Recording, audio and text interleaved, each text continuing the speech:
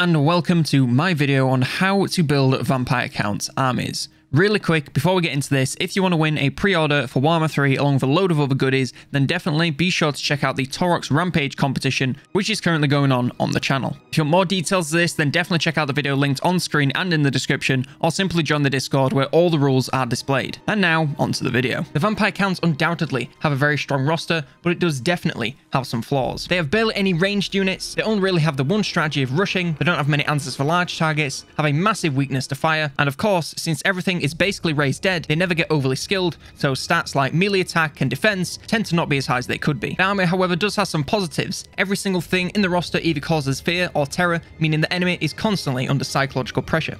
There is also no rooting, so everything fights till the death, or second death as it were. This does mean that they start to disintegrate if they run out of leadership, but they will continue to fight until they are completely gone. Lords and heroes carry on battles both in combat and utility, and utilize regeneration more than any other faction in the game. They also have a variety of powerful monsters that will make up for these lesser skilled infantry and raised dead units. So first of all, we have the early game. Our options for this are tier 0 units like skeleton warriors and zombies, and tier 1 units like fellbats and dire wolves. First things first, we're of course going to bring a lord, and they're going to carry your armies early on since nothing else really has damage aside from them, so be ready to send them constantly into battle.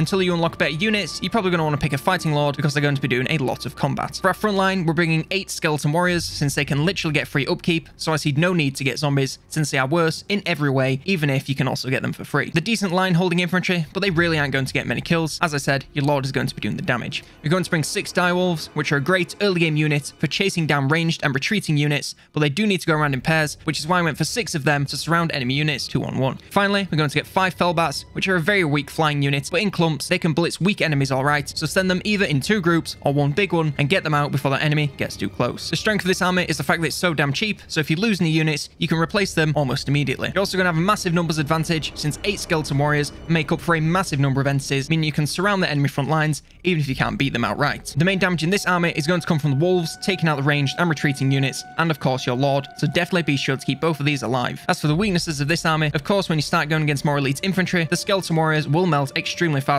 even if they're just going against swordsmen. Bats struggle against even the most early of early game units, so once they get anything that's even slightly mid game, you're going to need to get rid of them. Now moving on to the mid game composition. For our choices, we have tier 2 units, crypt ghouls, tomb guard, skeleton spearmen, black knights, corpse cart, a white king, and a necromancer, and tier 3 units, tomb guard with great weapons, crypt horrors, vargeists, vargulfs, black knights with lances and barding, and the corpse cart of balefire. So this army of course contains our lord, who should be getting more powerful now, having access to some mounts and spells, so we'll be fighting whilst also providing some utility. We're going to add in a necromancer, who's a great support hero for extra lore of vampires, keeping your units nice and healthy. We're going to replace our front line with 4 tomb guard with great weapons and 2 regular tomb guard. Great weapons do fantastic in the middle of the front lines with brilliant AP damage that shreds most enemy infantry. The regular tomb guard are a tougher version that don't deal as much damage, but will hold up better versus cav even if they aren't anti-large. I considered skeleton spearmen, but the anti-large bonus doesn't make up for how much better tomb guard are in every other trackable stat. I'm going to be bringing in some vargulfs, which are awesome single entity monsters that can replace your direwolves since they are so bloody fast and will shatter enemy ranged in seconds. It may not be as good at wiping the units out when retreating, but they will send them packing and be able to go back to finish the job if needed, whilst also being able to assist the front lines. Also getting 4 crypt horrors to embed in the front lines, and these boys are really strong at dealing decent armor piercing damage and huge area of effect attacks at poison targets, and if I can get poison into my armies, I'm going to, since it's just so strong. Also going to be replacing my fellbats with vargeists, since they are so much stronger, if a little bit slower, but they can take on decent enemy units as long as they are 2-on-1, meaning they are twice as efficient at taking on enemies. This next one's a bit of a judgment call. You want to get some black knights, either with lancers or swords. Lancers are better, but require some micro, whereas swords do better if you just leave them there. If you take lancers, they are decent cycle charging units that may require some babysitting, but can shatter the enemy in a couple of rounds. The swords aren't as fast to take out enemies, but you can just send them in and leave them there to take on the enemy till the end, without needing to give them new orders every single second. This army is now starting to get a lot more mobility, with a few more monsters, and of course the cav units, which will allow you to rush up to the enemy even faster. Also has a much tougher and high damaging front line, so now instead of just being the block of units to slow down your enemies, they're actually doing some decent damage. And of course, with your lord and the necromancer, you can be casting off the invocation of the heck every single second to keep your units alive and healthy. Well, as alive as they can be. Finally, for our endgame composition, we're of course bringing in tier 4 units, the Black Coach, the Corpse Cart, Unholy Lodestone, Cairn Wraiths, Banshees, and Vampires of Shadows and Death. and Tier 5, Hex Wraiths, Blood Knights, the Mortis Engine, and the Terrorgeist. Of course, the Lord at this point should have all their spells that you want and a powerful mount, so should ideally be racing around the map, helping out your army in combat and with a powerful spellbook. Vampire Lords never really stop leading their army, they just change exactly how they're doing it. The Necromancer should also be on a corpse cart by now, which provides some free value. They should also have a full spellbook, so provide even more value whilst healing units and providing magical regeneration. Our front line is staying the exact same, 4 Tomb Guard with great weapons and 2 regular Tomb Guard. We're upgrading to 4 Vargulfs, since these guys are just better than Crypt Horrors, and while Horrors may be more than one entity and can hit more units at once, these lads are faster and do more damage, so I think they're a better choice. We're going to pick up 2 Mortis Engines. These are beautiful units that provide a ton of aura effects to buff you and debuff enemies. They're also ethereal, so are deceptively tough and not easily taken out, so can partake in a little bit of combat rather than just sitting at the back. We're pulling in 2 Terrorgeists, since these big lads have a great breath ability, as well as being incredible forces in melee combat with huge armor piercing and anti-large damage. We're dropping down to 2 Vargeists to make room for the Terrorgeists, and we're keeping 2 for cost reasons, as well as the fact that these guys can swarm better than a single entity ever could. And again, we have a judgment call here. If you want to handle the micro, then go for Blood Knights, since they absolutely do the most damage when used properly. If not, then Hex Wraiths are a great choice, since they do great sustained damage in combat and have magical attacks and are ethereal, so are incredibly difficult to kill. The strength of this late game composition is all in the monsters and the fast units. The Blood Knights or the Hex Wraiths can get around the enemy and decimate any ranged or artillery that they may have. Along with the Vargeist and the Terrorgeist, the enemy backlines won't know what hit them, and once they're eliminated, every single unit that is attacking the backlines will also be as effective on the front lines. The Mortis Engines will provide powerful buffs and make that front line even stronger. For Underlord and the Necromancer, casting as many spells to buff this front line, and you have a seriously tanky army. Of course, the Vargulfs are also there to assist in the front lines and decimate anything that remains. Now to see how this endgame composition performs in battle, I'll hand you over to Miles. Take it away. And thanks for that, Miles. As you can see, we're going against the Empire, since they are the faction that the vampire counts most definitely go after the most. And, well, they have a nice variety of units, so it makes for a good litmus test for how you can do it against pretty much everyone. As you can see, the main weakness with the vampire army is the fact that we have to rush up to them. We can't range attack them or anything, so my front lines are going to get a little bit decimated here. Trying to move my Blood Knights and Hex Wraiths around the side, decided to bring one of each just to show you how both of them perform. As you can see, taking quite a number of hits from the Hellstorm rocket batteries and the Luminax of Heish, not very enjoyable there. But again, the front line, even though it is very strong and can do a lot of damage, isn't the main power of this army, so I'm not too torn up about the fact that we're losing a bunch of units. I noticed that a lot of his units were in this nice fat line here, so I decided to get my Lord to cast a wonderful Wind of Death, because, you know, if the enemy lines up, you just kind of have to. It's a fantastic spell. Lord of the Vampires, one of the best lords in the game. Now let's just see how many kills that racks up. Oh, yep, that's a good one. And then, oh my lord. And then I'm also using all the breath abilities that my Lord and the 2 Terrorgeists have. So, yep, we're not even a minute into this battle, and we've nearly taken out 300 of the enemy units. I'm then moving both my, all of my flying units, around the back here, waiting for the enemy to form up so I can decide where exactly I want to attack and take out their ranged units and artillery as soon as possible, because they obviously aren't the biggest threat. I send 1 squadron over here to take care of these handgunners, which is Terrorgeist and Vargeist, and then I send the rest into this big clump here, which is a bunch of huntsmen, and then handgunners, and then greatswords, and then everything else, which is undoubtedly going to come down top of me, because if you attack enemies like this, the lords tend to get involved if your lord is over there. As you can see, my cav got intercepted by some Demogryph Knights, but that is Blood Knights and Hex Wraiths versus Demogryphs, so they might take a bit of damage, but they should do just fine. The front lines have clashed. I've got the Swords of Ulrich going against a unit of Graveguard and great weapons, so they're not going to do very well, especially with the 2 Vargulfs and the Mortis Engine heading over for all those buffs.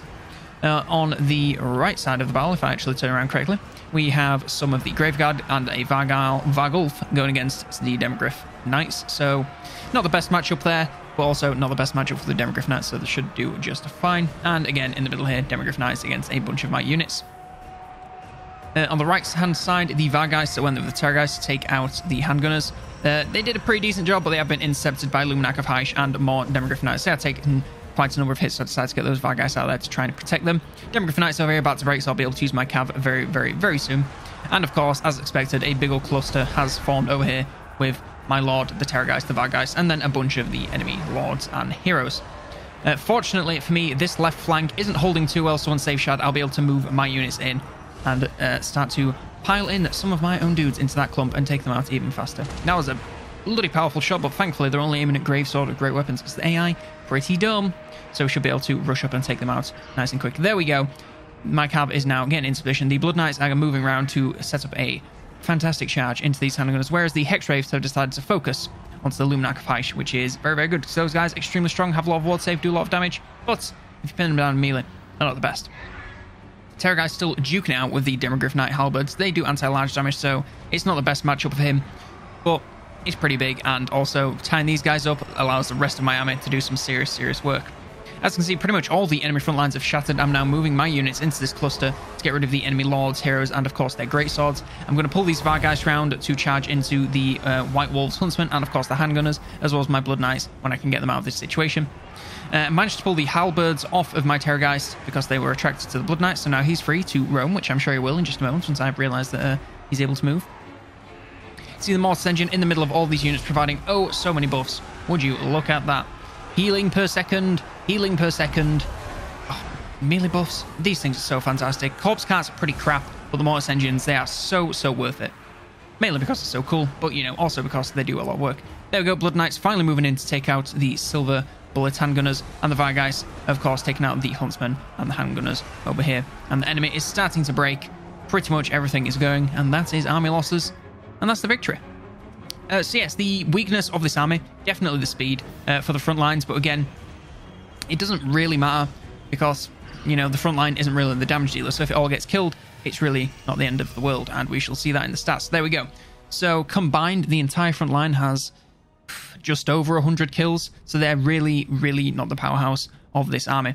The Lord, of course, got 304 kills. I think he got about 260 from that first cast, so after that, he was a little bit lackluster, but he was fighting against the enemy Lords and Heroes, and they're elite units that don't die very easily.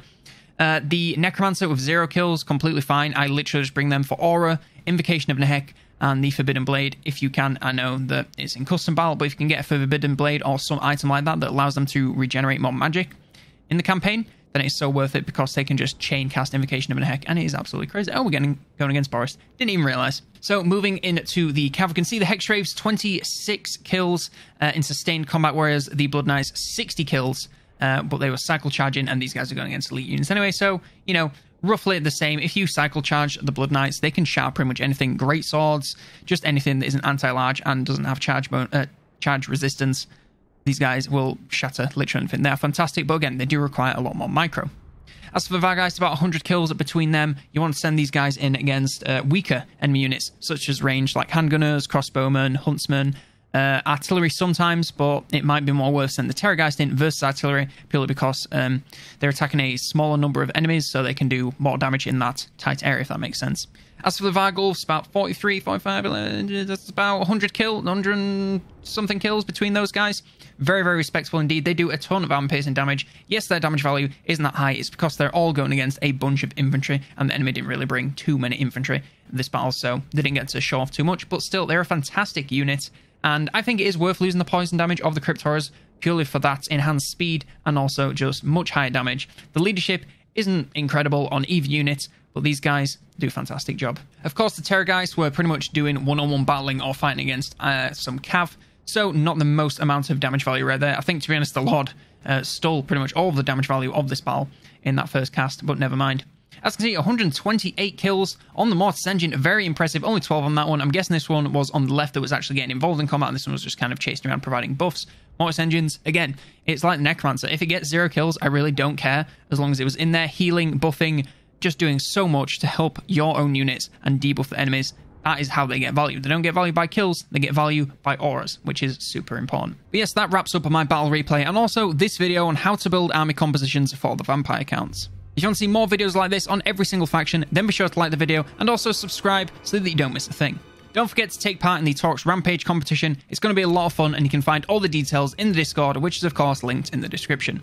I'd like to take this time to thank all supporters of the channel, in particular Kobe Said So, for his fantastic support at the Unclean Ones tier.